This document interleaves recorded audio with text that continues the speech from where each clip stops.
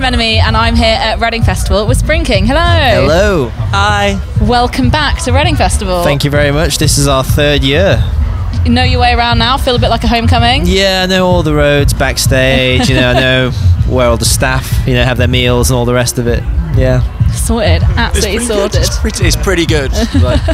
So I guess the big thing for you guys, album out next week. Yes, 6 days. It's going to be out on Friday the 31st. How are you feeling? Excited? Nervous? All of the above? I'm very excited, and I think I'm very nervous. So we everything.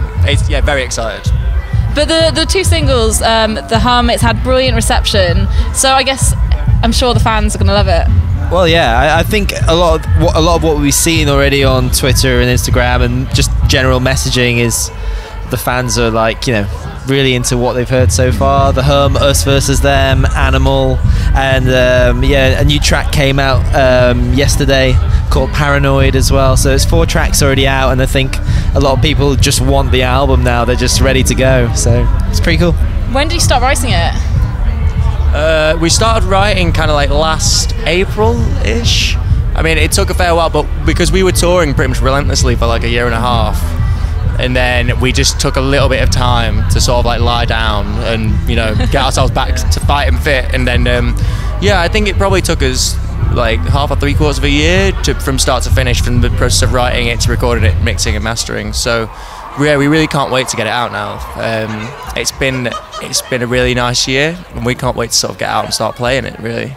I think next year is going to be really fun because obviously the album's coming out at the end of this year. So next summer we're hopefully going to be playing all the festivals and going to new places we've never been to. Our dream is to kind of go to new countries like Japan, maybe play Fuji Rocks, and go back to Australia and America and things like that. Touch wood. Amazing. So have you played any of the new ones live at all, and how's that been going? We played quite a few live, even some that aren't out. We just decided to test. And there's a track called Let's Drink which we played, and we haven't even released it yet. And I remember the first time we played it live, the whole room was just going nuts. And we weren't expecting that because when people don't know the song, you don't expect them to to connect with it directly straight away. But that was a really good moment for me. I was like, okay, cool, they haven't heard this before and they're loving it. So yeah, I can't wait. And you've got tour dates lined up already. How are you feeling about that? Really good. We've got in stores, we've got about 6 shows. We're playing at different record stores around the UK, and then we have a week or 8 days off, and then we go on a proper headline tour where we're playing loads of venues. And then in January we've also got a couple shows in Manchester and London as well. So yeah, it's gonna be really cool. It's cool to have stuff to look forward to, and then from there onwards just tour as much as possible, play as many shows as we can. What can we expect from these live shows? What can we expect, James? You can expect lots of energy. You can expect some sweat and some mosh pits, and we always just like to think of them as a place where everyone can just let go, enjoy themselves, and just do whatever you want to do, really. It's always quite a joyful experience, I feel like, and it's a bit of a workout, for us and for the crowd. So I'm thinking at Reading, probably we'll need a break after 3 or 4 songs, but we'll see how we get on.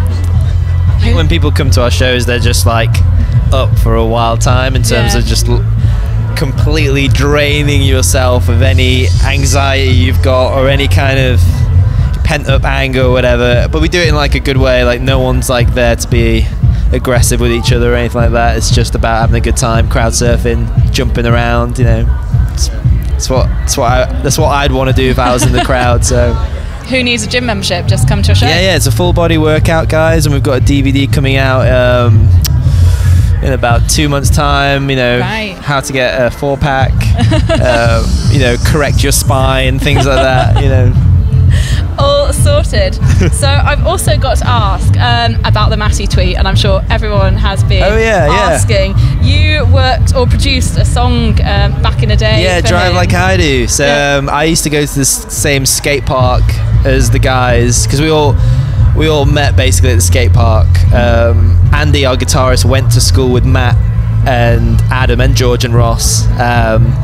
I'd always end up hanging out at their school even though I didn't go there, and from that point on we all kind of got to know each other, and they would come over and we'd work on some songs together, which was really fun. And I was maybe 16, 17. Oh, my goodness. And, you know, so were they, and it was just a load of fun. And we'd, you know, go to the same house parties and see each other around town.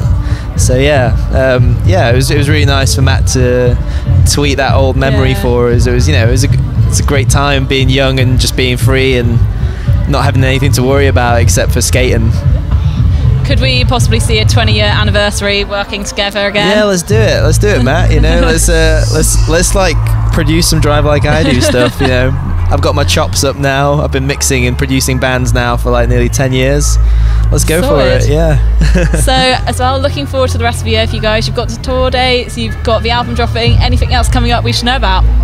Once the album's out and the tour dates are on the way, there's nothing really more in the pipeline except for writing a lot more material. You know, the best time for us to write is when we feel like there's no pressure on us to write or to expect the next album or whatever.